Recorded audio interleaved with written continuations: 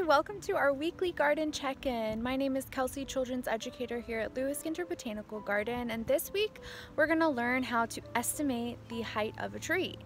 And we won't need a super long ladder or an extra long tape measure to do this. We'll just need our bodies, a stick, a ruler, and a calculator. Your first step is to choose a stick that is about the same length as your arm. Once you have chosen your stick, you're going to choose a tree that is on nice, level, flat ground with plenty of space around it. Next, you're going to hold your stick out in front of you with your arm parallel to the ground and your stick pointing straight up, and you're going to line it up with your tree. Walk backwards until the bottom of your stick lines up with the base of the tree and the top of your stick lines up with the top of the tree. So when we're doing this, we're creating an imaginary triangle. One of the lines of the triangle would be from the bottom of the tree to the top.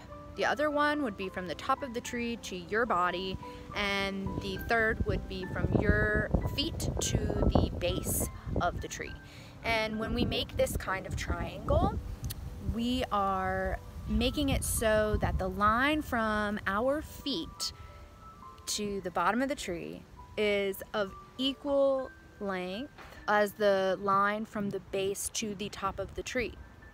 So we can estimate the tree's height if we measure the line on the ground from our feet to the base of the tree. Then you're gonna walk heel toe back to the base of the tree, counting your steps as you go. I counted my steps back to the base of the tree and got 43 steps.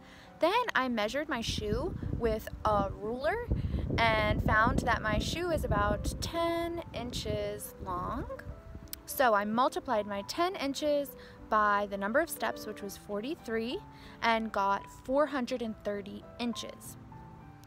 Then I divided 430 by 12 because there are 12 inches in a foot, and got 35.8 feet. So our tree that we estimated the height of is about 35.8 feet tall. So I hope you guys try this out at home and estimate the height of some trees near you. And I hope you guys check out Storytime with Mr. Nishia on Friday mornings. Thanks so much for checking in. I'll see you guys next week. Thanks.